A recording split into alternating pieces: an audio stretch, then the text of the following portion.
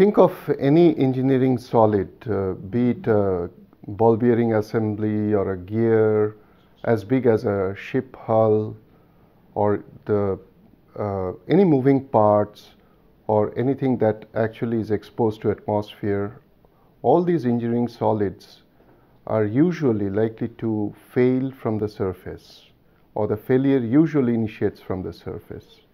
And that's because the forces or the stresses acting on the surface is usually higher than that in the bulk. The surface also has a higher exposure to environmental degradation. So both stress concentration can be high, the environmental effect can be very high, and more importantly, the surfaces always carry higher energy, which we call surface energy. In order to protect the components and extend the service life, or at least ensure that the component doesn't fail in service, instead of working onto the bulk, many a times what we do is to take care of the surfaces, and that is called surface engineering. So in pure technical terms, surface engineering is tailoring the microstructure and or composition of any solid component only in the near surface region, and that near surface region actually is can be just about a few millimeters and as small as a few nanometers. Now, when you actually approach surface engineering, first you have to understand that one needs to appreciate the nature of solids. Why does surfaces rise, and what kind of various surfaces we deal with, and what could be the various approaches of modification of the surface. Actually, there could be only three possibilities. We add on materials, we coat, we remove materials, we machine, or we simply modify the surface without making any dimensional change.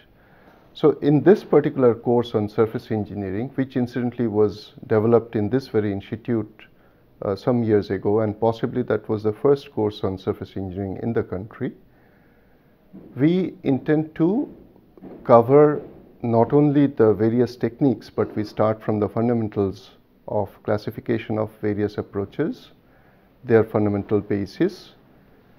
Then we go on to describe the processes, but even before we do that, we also talk about various surface dependent properties. In fact, I would like my colleague, Professor Jyotsna Datta Majumdar, to talk about that. As stated by Professor Manna about surface engineering and its importance in an excellent fashion, I would like to mention about the overall course contents and its distribution.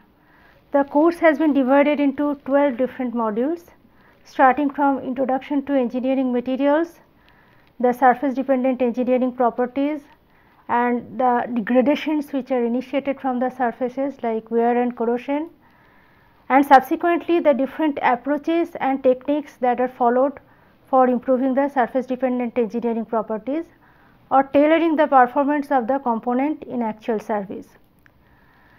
The surface dependent engineering properties which will be discussed at length are wear and corrosion, and also fatigue and different other properties like magnetic and as well as electrical properties. And the surface dependent properties, surface engineering techniques which will be discussed are categorized into two different ways. One is surface engineering, which deals with modification of the surface, and another one is surface coating, which where we add another layer on the surface, and also surface cleaning techniques where we remove layer from the surfaces.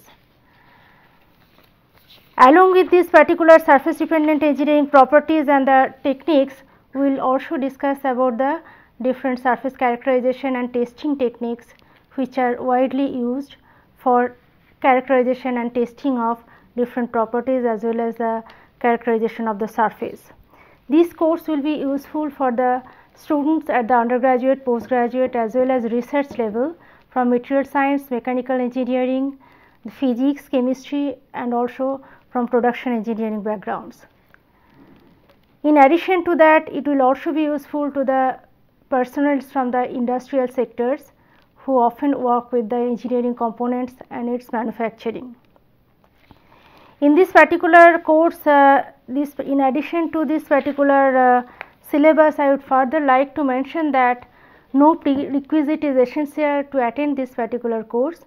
However, it is important that the students or the engineers who attend this course should have a brief background knowledge on introduction to materials as well as the engineering mathematics and the thermodynamics and kinetics. These are basic engineering topics. And after the end of the course, usually after each module, we just give few MCQs, a few tutorials and assignment which we check on a regular basis, and at the end of the course we will just do online testing, and the testing online testing as well as the examination, which will be followed by regular checking, and also we will publish that particular results regularly on the web as per the NPTEL module, as per NPTEL norms. And after the end of the course, I must mention that after the course content, I must mention that in addition to the content which are delivered in the talks, students should also take care of regular studies through the references which are mentioned in the module and published in the NPTEL brochure. Thank you very much.